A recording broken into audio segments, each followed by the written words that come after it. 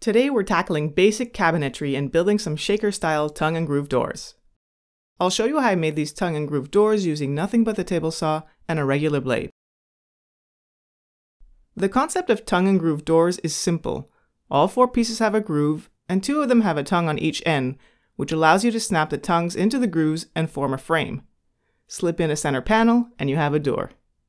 Okay, simple enough, right? But what I want to know is, how do you dial in your settings to get a perfect joint? Well, that's what I'm about to figure out. Let's get started. For this project, I'm using some leftover maple floorboards I have on hand. They have lines across the back, but since this door will be used in my shop, I don't mind at all. The floorboards actually already have a tongue and some grooves, so I could almost just use them as is to make a door frame, but then I wouldn't be able to make this video, would I? So after removing the tongue and groove, I set the stop block on my miter saw to cut the 2 sides, which are also called stiles, and then did the same to cut the top and bottom piece, which are referred to as rails. So here I have all my 4 pieces ready, but before going any further, I bet you're wondering how to size your parts, so let's do a little simple math. I want to make a door that's 25 inches tall, so my stiles will be 25 inches. Easy as that. I'm using 2-inch wide boards, and I want my door to be 16 inches wide, so how long should my rails be? To calculate the length of the rails, I'll start with my total door width and subtract the width of my 2 stiles, which are 2 inches. So that leaves me with 12 inches. However, I know I'll be cutting grooves that are 3/8 deep, so I'll add 3/8 for each side, which leaves me with a total rail length of 12 3/4. So back to my parts, there's one final crucial piece that you'll need, and that's a test piece made from the exact same stock. I made 2 test pieces just in case. So after marking those to avoid any confusion, it's time to head over to the table saw and cut the grooves. The first step is to set the height of the blade, which will be the depth of the grooves. I cut a scrap piece of wood to exactly 3/8 and use that as a gauge to set the height. Here you can see the tips of the blade are higher than my piece of wood, so I lowered the blade slightly until the very tips were flush with the top, and then locked that height in. Next, I need to set the fence so that the blade is roughly centered down the middle of my board. I marked the center on one scrap piece and use this as a reference. The center line doesn't have to be perfect. The idea is to set the fence so it goes through the center line, but slightly off center. I'm using a feather board to keep the board snug up against the fence. If you want more details on this and all the other tools I use, you'll find links down in the description below.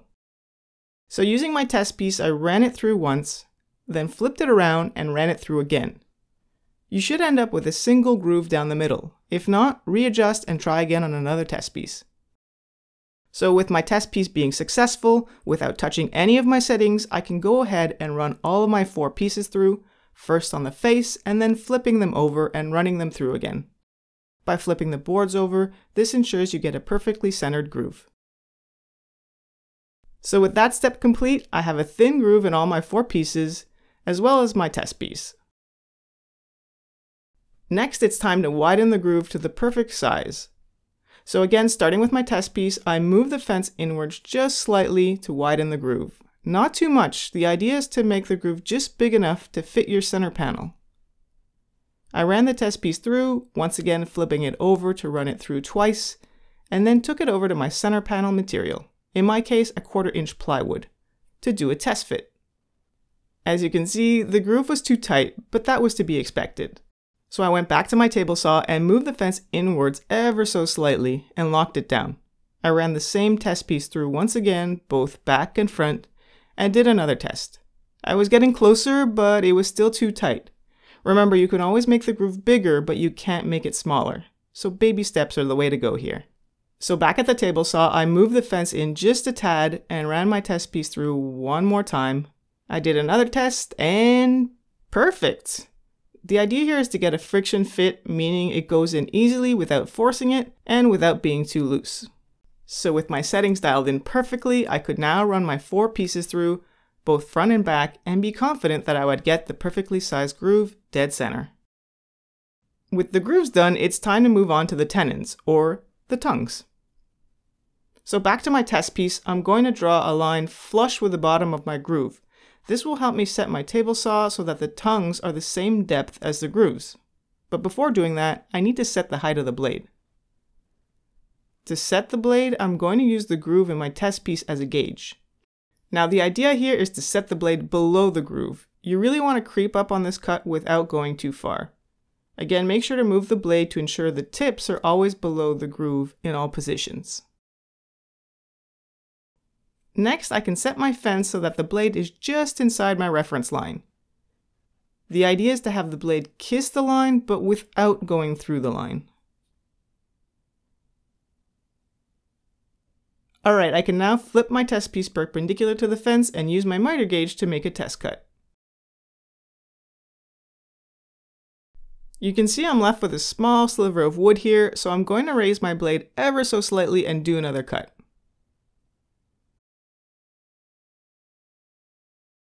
Okay, getting closer but still not there, so I'll nudge the blade up just a little more and try again.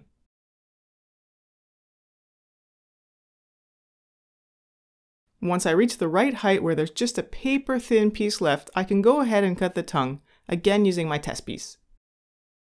Here I just flipped it over and used the opposite side.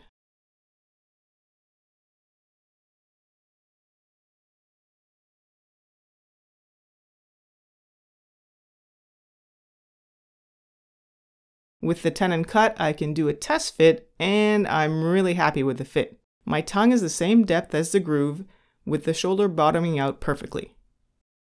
And I've got a nice friction fit, neither too loose nor too tight. Alright, so with my test piece perfectly dialed in, I can grab my 2 rails and cut the tongues without touching any of the settings. To be sure, I did a test fit with my final pieces and noticed it was a little tight. Because I'm not using a flat bottom blade, it can leave little ridges on the tongue, so it helps to clean them up by running them back and forth over the running blade like this. After that, the fit was absolutely perfect. So I could continue to make the other tongues in both of my rails. Now you typically never want to do a cross cut like this with your piece of wood up against the fence. But in this case, I'm not actually cutting through the wood, so this type of operation really has a minimal risk for kickback. So when all is said and done, I have 2 stiles with a groove, and I have 2 rails also with a groove, as well as a tongue on each end. Next, I need to cut the center panel to size. And in order to figure out how big I need to cut it, I assembled the frame and measured the inside of the frame. And now, time for a little more math. So back to my example from before, the inside of my frame measures 12 inches wide by 21 inches tall. So to calculate the height of the panel, I'll simply use my measurement of 21 plus 3/8 to account for the groove in my top rail, and the same for my bottom rail. I'll then remove 1/8 just to give me a little wiggle room. That gives me a panel height of 21 5/8. The calculation for the width is essentially the same. So with the dimensions figured out, I can go ahead and set my fence and cut the panel. I decided to use a 1/4 inch plywood for this door, but you could also use MDF instead. So after doing a dry fit to make sure everything fit without issue, it's time to glue it up. I'm not going to glue the center panel to allow for any potential movement. I'm only going to apply glue to the tongues, spreading the glue all around, and then slip it into place. I made sure to wipe off any squeeze out, and then repeated the same for the other side, applying glue only to the tongue.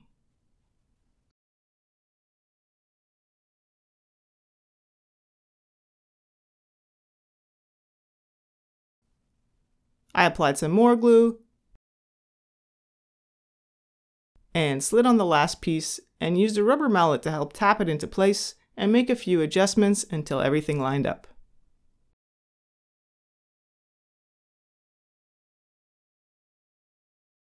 I set the door in some clamps and did a final check on alignment before tightening the clamps. You really only need to lightly tighten the clamps without overdoing it, and make sure to apply even pressure to both sides. I checked that the door was nice and flat without any bowing, and then measured to check that both diagonals were the same to make sure that the door was square. All good here, so I'll let the glue set in the clamps for a few hours. All that's left now is a little sanding, and this door's a wrap. Hey, I hope you liked this video, and if you did, please give it a thumbs up. And if you're not already subscribed to the channel, I love to have you, so be sure to hit that subscribe button and tap the bell so you'll get notified when I post new videos. Until next time, thanks for watching. See you soon.